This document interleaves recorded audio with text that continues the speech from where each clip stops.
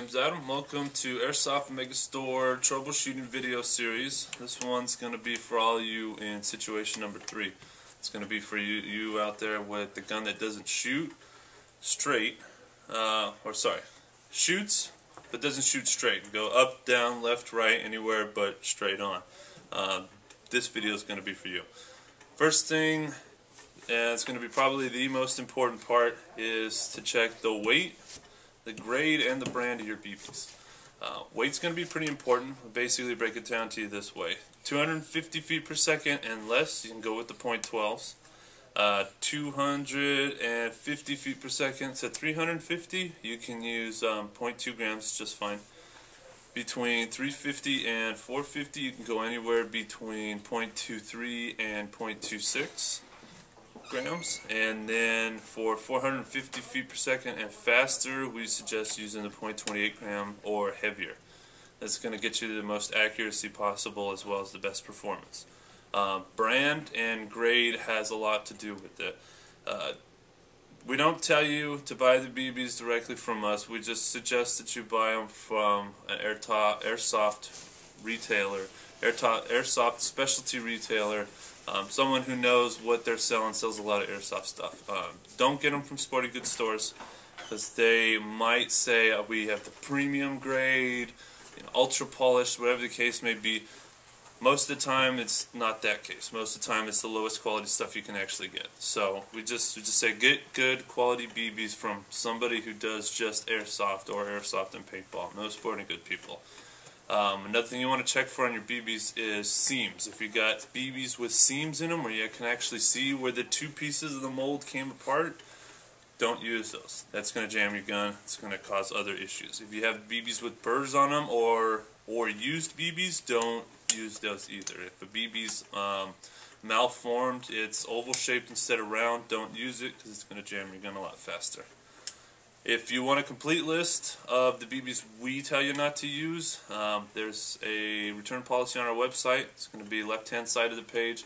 Should say site and product policy underneath quick links, and then there should be a return policy in there. Inside that is a list of BBs we tell you not to use because they will void your warranty, and nobody wants that to happen. So basically, stay with the good BBs that we recommend you use. That way no other issues happen. If you are making sure that you are using the good BBs, and you're still having an issue, then we're going to go ahead and move on to barrel cleaning. It's pretty simple. Your gun should have came with the rod. Looks like this, maybe gray like this one, and maybe black, and maybe this size, and maybe longer. They come in all different sizes. Basically what you want to do is you can go with paper towel or another type of soft cloth. You want to get a strip about as tall as the loop in here, maybe a little bit taller, and you want to feed it through the loop like you would thread a needle. You want to pull it about halfway through.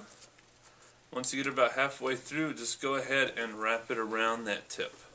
And once you get it nice and wrapped around, you're going to take the barrel of the gun, and we'll just go ahead and use one of these for example. Take the barrel of the gun, and you just want to basically get it in the barrel and then just work it down. Just twist it as you're going down the barrel, and you'll feel it stop when it hits the hop up. So when it gets to about here, it'll stop where you can't push it anymore, and then just twist it as you're working it back out. Now if you pull it out and you notice that it's really dirty, what I would suggest is doing this 2 more times. You're going to do it 1 more time with the cloth and some silicone oil, and once you do that, go ahead and do it 1 more time with just the cloth to get all that silicone oil out of there. Now that's pretty self-explanatory. If you got a barrel this long, you got a barrel this long, you should have a rod that comes with it, and that'll be pretty easy for you to do.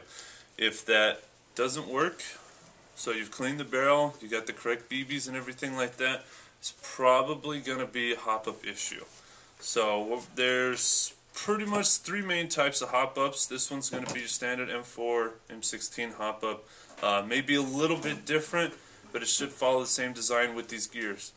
If you want to turn it all the way off, you want to rotate it back towards the back of the hop-up, and it will stop eventually. Once it stops, that means it's all the way off.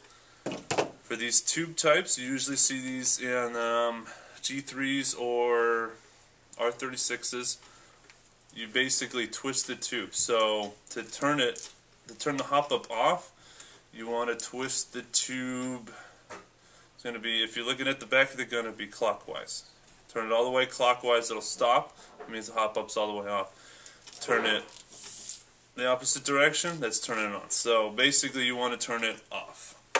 Once you get the hop-up turned all the way off, excuse me, you're going to fire about 20 to 50 rounds through it. Now if all those rounds work out and they all go straight where you want them to, then that means your issue's resolved. If you're still seeing sort of an issue or your BBs are starting to go down instead, what you can do is just adjust the hop-up in quarter-turn increments and then take a test fire. So you're going to turn it a quarter of a turn and then you're going to go ahead and fire. And you should eventually see them, if they're starting to go down, they should start to go straight. And once that happens, that means your hop-up's properly adjusted. If these steps don't help you, please refer to the email for additional instructions.